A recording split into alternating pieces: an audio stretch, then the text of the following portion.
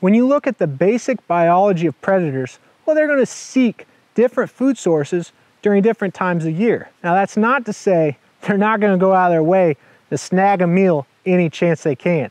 Sweets typically are more preferred during the warmer seasons.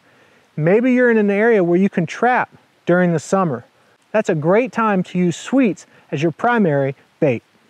During the winter months, when those cold temperatures hit, critters, they're not needing those sweets, they're not needing that sugar, they're needing a lot of energy to really maintain their body condition. They're looking for protein.